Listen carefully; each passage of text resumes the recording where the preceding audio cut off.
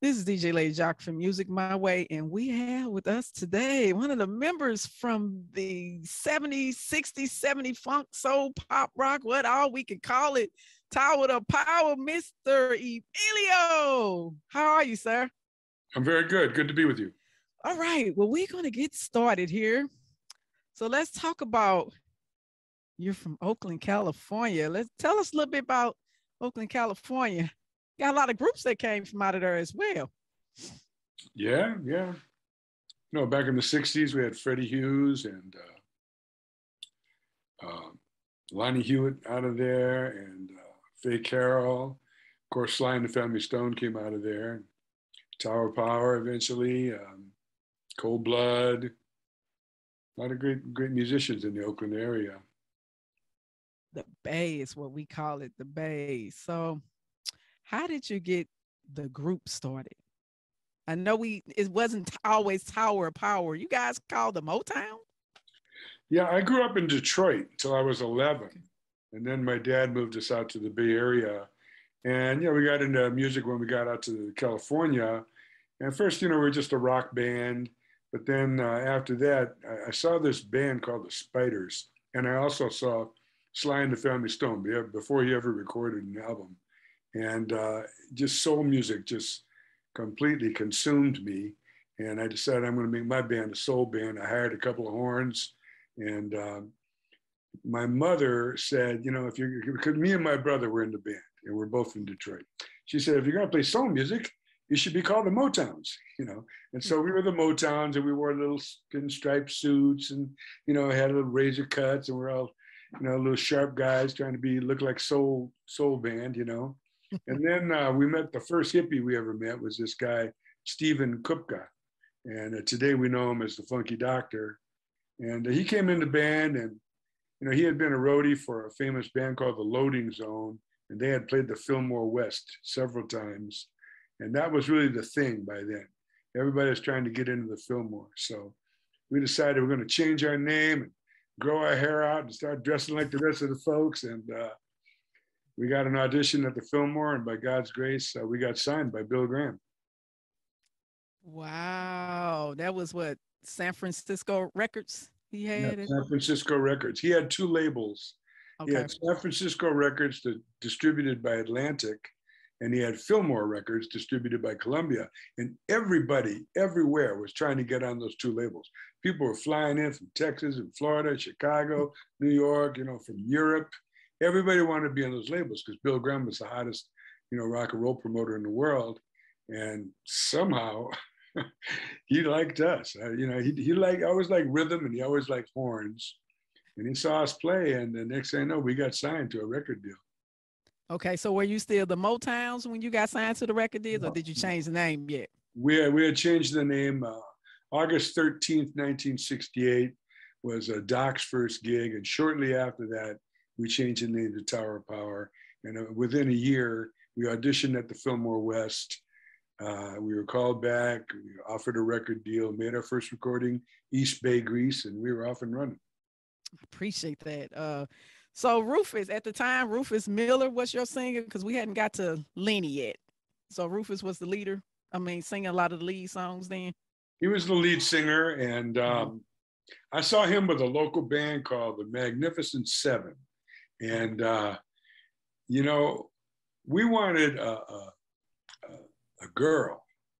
And because, the Loading Zone and the Spiders, the Spiders had Trudy Johnson, the Loading Zone had Linda Tillery, Cold Blood had Lydia Pence. So we were looking for a girl, but this little short, just ferocious lead singer was singing with this group called the Magnificent Seven.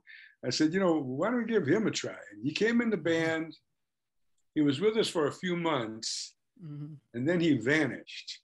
And it turned out that, he had been doing some drug dealing on the side, and he got into a beef with the Black Panthers, and he left town, went up to Vancouver. We were like, well, we're going to keep moving forward. And next thing you know, he shows up about 3-4 months later. He says, I'm back.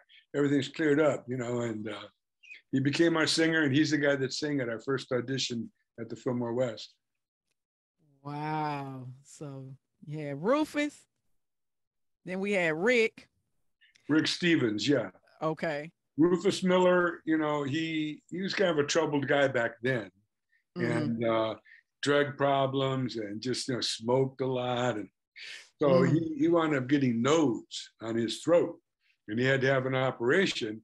And we knew Rick Stevens from this other band called Stuff, really good little soul band called Stuff in Oakland, and we asked Rick if he would fill in while Rufus was recovering from his operation. And it took Rufus a long time because he didn't pay attention to his recovery instructions. And so we used to do 5 sets a night back then. And so Rick was a real seasoned veteran, and he would do all 5 sets. And then when Rufus was ready, he started coming back, but he would only do like 1, sometimes 2 sets, and Rick would do the other 3. And Mm-hmm. we became really close with Rick, and we kept having problems with Rufus. And finally, one night, Rufus demanded twice the money and all this stuff. I go, Rufus, it's a band. I go, we all make the same thing. And he said, well, I'm not going to be there if I don't get twice the money. I said, well, I'm leaving for the gig now. I hope I see you there. But if I don't, oh, well. And I got there. I told Rick, I said, this is your opportunity to bring it tonight, man. And we were playing with Cold Blood, I remember. And they were really a big, famous hippie soul band back then. And Mm-hmm. they were the main competition. We were the little puddly little local guys. And I told Rick, I go, you gotta bring it tonight, man. Boy, he owned it. And the next day, I got a call from Rufus. He goes, look here, man, we need to bury the hatchet. And I was like, what? And he goes, well, I mean, I'm the lead singer. I go, yeah, no, you were, but you're not anymore. And after that, we went with Rick Stevens, and we wound up going to Memphis, Tennessee. And Steve Cropper produced our second album, Bump City. Steve Cropper, of course, produced Otis Redding and Sam and Dave and Eddie Floyd. He wrote Midnight Hour and Dock in the Bay. He was a real famous record producer, songwriter, guitar player. He produced Bump City, and we had a huge hit with You're Still a Young Man, and Rick Stevens was the vocalist on that song. So was that true? That song was actually about a relationship. He was involved. Actually, it was me. Yeah, That was you. Yeah, I You wrote it. the song. I wrote the song with Stephen Kupka, the Doc, my partner Doc. Okay. And, it was the first song we ever wrote, and I was 18, and I had a girlfriend that was 24 years old. That was a big deal back then. It's like, to be with a woman 6 years older than me, like, and we were having this really torrid love relationship, and she broke up with me, and it broke my heart, Oh. and then she'd be telling me, you need to be with girls your own age, and I'm like, no, I don't want to. I want to be with you, and we wound up getting back together, breaking up again. So when we finally sat down to write our first song, Doc says, what do you want to write about?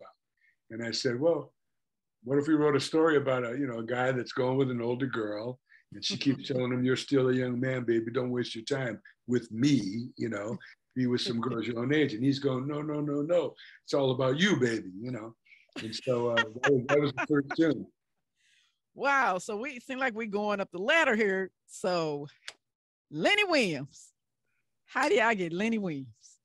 Well, Lenny Williams actually came out to Fremont, California, where I first auditioned Doc, and when we first started out, we lived out there, and we used to practice in my dad's garage, and we got a gig in Fremont at this nightclub called George's Palace, and we were, like I said, we were looking for a girl, and there was this really good singer named Maxine Howard, and I invited her out. She came out, and she was telling me, I can't really do the gig with you guys, but you should hear this guy, and it was Lenny Williams. And he sang really great, but, young and dumb as I was, I just was like, no, we're looking for a girl, But I never forgot this guy. He really had some kind of voice. And then, about, I guess, 5 years later, I'm in my early 20s, and Larry Graham calls me up. Wow. From Graham Central Station. He says, I'm doing a record on this guy, and I wonder if you'd come over and put some horns on it. So we go over there, and there's these two guys. It's Larry Graham and this other guy. You know, I don't know if you remember back then, Sly and the Family Stone, they always wore those big wigs, you know. Yeah. And, and so, you know, I'm listening to the music, and it's all the songs from the first Graham Central Station record, you know, People and what was the other one? Well, Hair, you know, all those songs from the first Graham Central Station record. But he hadn't even formed that band yet. He was doing a solo production for Lenny Williams. And I didn't know who Lenny was because he had this wig on. And but I'm hearing these vocals and these tracks, you know, Larry Graham slapping bass and just really soulful tunes, you know. And then we took a break and we went out into the kitchen because we were recording at Larry's house. And Lenny comes up to me and he says, he says, Mimi. And that's my nickname, you know. Okay. And I'm looking like, how does this guy know my nickname, you know? And he goes, it's me, Lenny Williams. And I go, I didn't remember his name, you know. And he goes, you probably don't remember me because he says, I came out to audition for you guys, but you wanted a girl singer. And I auditioned for you guys in Fremont. And I look at him and I go, and he goes, you probably don't recognize me. You pulled off this wig. Goes, I got this wig on. He goes, all these guys wear these wigs. So I go, oh man, I remember you. So we became really good friends. And then what happened is Larry and him had a beef over the writing of the songs because Lenny helped write all those songs. And so they fell out. And Larry decided to just make a band, and he called it Graham Central Station. He took Lenny Williams' lead vocals off. You can still hear Lenny singing in the background on the background vocal. But you know, he redid all those songs with his own vocal and everything. But me and Lenny had become friends, and he lived right near us in Oakland because by then I had moved into Oakland with Doc, and we would hang out. And then we started having problems with Rick, kind of like what we went through with Rufus, you know. And 2 times I asked him, I said, you know, would you come in the band? We're really having problems with Rick. Would you come and be our lead singer? And he knew Rick really well, and he was friends with all of us. So he didn't want to come between us. So he said, nah, you guys, you know, I can't do that, you know. And but the 3rd time, Rick really stepped out, and I told the guys, I go, we got to get a singer. And I called Lenny. I go, look, I'm getting a singer. I want it to be you. But if it ain't, I'm getting somebody else. And he said he rolled over in bed to his wife, Pearl, and he said, I think he's serious this time. I'm going to do it. And we had already recorded the whole album, the one with What Is Hip on it. Yeah. We had recorded all the songs, but we hadn't put any vocals on because Rick wouldn't record until we had everything on. And then he threw a big tantrum in the studio. So we got a whole album. And but I had written So Very Hard to Go. And I had already written a few songs with Lenny, and I had his voice in my head. So when I wrote So Very Hard to Go, I was thinking like that, oh, you know, I was always like, you know, and so I said, let's bring Lenny in. We'll have him sing So Very Hard to Go. That'll be a single, and that'll give us time to teach him all the other songs and finish the album. And we did that, and the single took off, one of the biggest records we had, and he became our lead vocalist. Now, how long did he sing with you guys? 2-3 years. Okay. He was a solo artist, you know, even before he was with us. Jerry Wexler had signed him to Atlantic. They were going to make him like the male Aretha Franklin, you know. Oh, wow. But they did a cover of the Stylistics tune, People Make the World Go Round, but they kind of did it to a funk beat. It was really lame.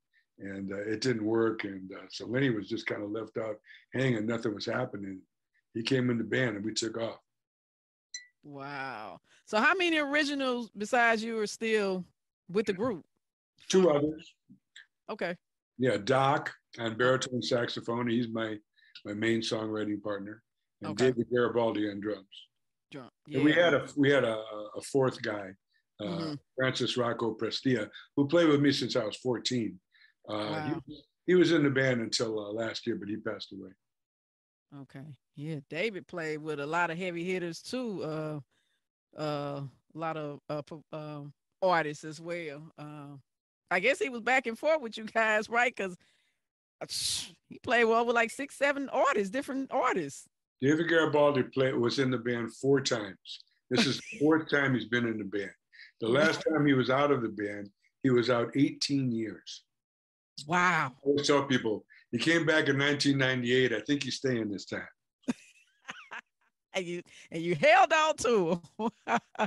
Wow. We were all pretty crazy back then, you know, and he couldn't stand watching us kill ourselves, you know. So he kept leaving, but then he'd miss us. So he'd come back, but we'd still be crazy. So he'd leave, then he'd come back, you know. And finally, I sobered up in the late 80s, and Doc got sober a year later, and we got on the spiritual path. And then we invited him back in 1998. And yeah, it's a family, man. We love him.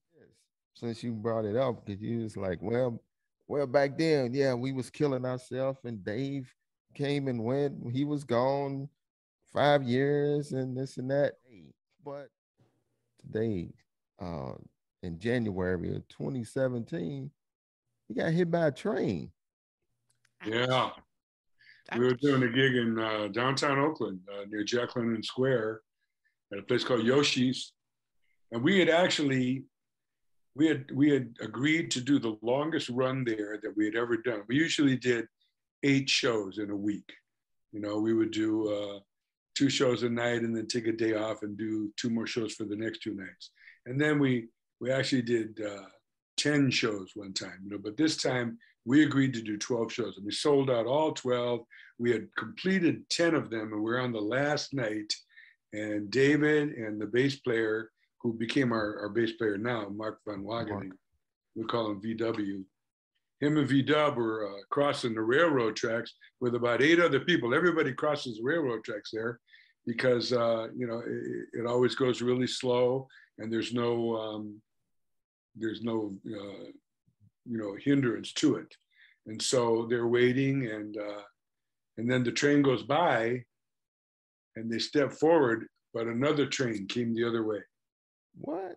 And the people behind them kind of pushed off, and David jumped back, and Mark jumped forward, but the train got them both, and very close to death, really close to death. And they were both out for the better part of a year. And it was a scary time, but God brought us through. And now David's back, and Mark's the permanent member. So it all worked out. Wow. Wow. That's crazy. Late 70s came, and what is this I hear about you trying disco? We were forced to try redoing a Motown track. You know, back then, disco was the thing, and everybody was trying to do whatever they can to have a disco hit. And a lot of people took Motown songs and redid them to a disco beat. So we were with CBS, which, you know, they were never a very good record company for us. And they're, you know, but they gave us a ton of money. I mean, a ton of money, you know. And so, you know, when they're asking you to do something, of course you want to please them. And so they said, you know, could you try to sound like the other bands on the radio? You know, because we never did. You know, we didn't sound like the other bands, you know. And they said, if you could try to sound like the other bands on the radio, we could get you more airplay. And maybe you should redo a Motown song, disco style, you know. So, you know, we agreed to try it. And all that, no matter what we do, we sound like Tower of Power, you know. And so it just kind of came out like a bastardized version of Tower of Power. It didn't work. And then, you know, a couple of years later, we couldn't even get a record contract. They had us labeled as dinosaurs, and their music would never be popular again. And, you know, and I told the guys, I go, you know what? Let's just make the music the way we make it. And we've always stuck to that maxim. You know, we make the music to please ourselves. And when we do that, for some reason, it pleases our fans, you know, and it's been uphill ever since. And even those records that we did, you know, that our hearts were really in the way the company was, you know, making us lean towards. Even those records, we sound like Tower of Power. You know, we had a singer in the early '90s, Tom Bowes, and he used to say, "You guys could play the phone book, and it would sound like Tower of Power." So, you know, but we found out, you know, that it's not we used to think it was a curse, you know, that we didn't sound like the other bands. And what we found out later on was it's a blessing, because we got our own identity, our own voice, our own signature. That's the good thing. And that's pretty much how music was used to be. You can Mhm. tell a band or group by its identity, you know. Well, but you know, if you think about it, it's always been like that. You know, back in the 60s, Motown would put out a hit and then they put out another release that sounded like the hit, you know, and just trying to ring the bell as many times as they could, you know. And people are going to do whatever they can to make money. It's about the buck. And that's why they say music business, you know. So they're out there trying to get the buck, but I'm a firm believer that there's always good music and there's always junk, you know. And the young people always find the good music, and but the junk will always be there. And but if you listen close, even today, there's lots of great artists, lots of great singers, lots of great bands, lots of great music, you know. And it's easy to stand back and go, well, it ain't as good as it was back in the day, but you know, 20 years from now, this is going to be back in the day. So. No, I think they what's going on is they having the same problem that groups like yours had in the 70s. They're not getting the radio airplay. Yeah, but you know, now it's a completely different ballgame because there hardly is no radio. You know, everything's streaming now. You know, and they don't sell many. And you know, I think somebody put out a statistic the other day. They said 50% of the record sales were vinyl. You know, and hardly anybody even has a CD player anymore. And but most of the royalties that we as artists are making comes from streaming. You know, and most of that streaming is done by young people. So it's just a different ball game. That's all. Mm-hmm. But you know, the same thing's happening now that happened to us. The record companies are leaning on the artists to try to do this and try to do that because they think they know what's best for their artists. And you know, I don't blame them. They're putting a lot of money into the artists. But in truth, if you're an artist, you know what to do with your music and you should just move forward and do it. Sometimes that's a learning process. Lady Jock, I don't know if you know of this movie, but it's a great movie. It's based on a true story. It's called City of God. Yeah. And when I saw that movie years ago, and I heard so very hard to go in this movie made in Brazil. I believe that was Brazil they was in. Yeah. I was like, wait a minute. Okay, so to me, I was looking at like, so that song went international, you know, basically. That's a crazy movie, but it's a good movie, you know. But that was a lot of years ago, you know, and I, you know, and back then there weren't as many international deals like that going on. And I remember our publishing lady, she was like, that's a little movie out of Brazil. Let's just do whatever deal we can, and that'll be that. Well, we should have made a bigger deal because that movie's been playing for years. Yes. You know? But we still get royalties from it. But I mean, even today, I got an email this morning, and the Netherlands, you know, they got some kind of TV show or movie or something going on in the Netherlands, and they're going to use soul with a capital S. And you know, I get lots of different offers from France or Italy where they're using "What Is Hip" or "You're Still a Young Man." You know, so these days, because of the internet, it happens more, and that's great for us as songwriters. In 2020, your album Step Up, you came out with. In 2021, you came out with your 50 years of funk and soul. Over 50 years you've been doing this, you know, you're still out there doing your thing. I mean, I know you said that you're just being you. That's what keeps you going, just doing Tower of Power and not trying to do or catch up or be like anybody else. Yes. How does that make you feel as a young, coming up as a young musician with a dream, and over 50 years later still being able to do what you always wanted to do your way? Well, it's a privilege, it's a blessing, and I had nothing to do with it. You know, I tell people, God did it, I just showed up. I mean, there is no other explanation. In my first 20 years, we made every mistake known to man as a collective band of men. I mean, we lived wrong. We squandered money. We blew it in every way possible. But God had a plan for us, you know. And like I say, I got sober in '88. Doc got sober in 89.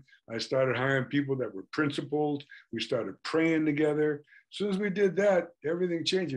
So it's a blessing and a privilege from God, and there's no other explanation. I mean, we have longtime fans, but we have gathered new fans along the way. And now, these days, all these young kids come to see us.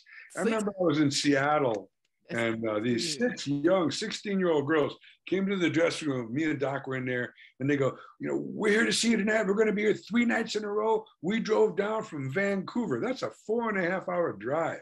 We're staying here for 3 nights to watch, all your shows. And I looked and I go, how did you get hip to Tower Power? They're 16 years old, and they go, our band teacher told us about you guys. I started thinking about it. There were a lot of men and women that played music, that wanted to be professionals, that didn't make it in the business as professional touring, entertainers, but they became educators. Mm-hmm. And these educators, like, they're teaching these kids in marching band, stage band, these various ensembles. And what would you like if you're in a marching band? What do you want to play, John Philip Sousa, or what is hip? It's a no-brainer. So we got all these second generation people telling the third generation, check this out, and these kids are going nuts. And then the other thing is, the band has always been known by musicians, and and musicians, like, all you got to do is whisper something. It's immediately known by every musician in the world. We're like gossip hounds, And so, people start talking about us, and we become like the musician band. We're out there playing, and 80% of the audience is former musicians or current musicians, and they're all just checking us out. All the sax players are here. All the drummers are here. All the trumpet players over here. The bass players are over here, And for some reason, that exponentially grows. Musicians have kids. Kids learn to play music. The next thing you know, they're coming to Tower Power shows. We really appreciate you taking the time for this interview, and we just looking forward to seeing you. I appreciate you guys. Thanks for having me today, and look forward to coming to St. Louis and bringing the house down.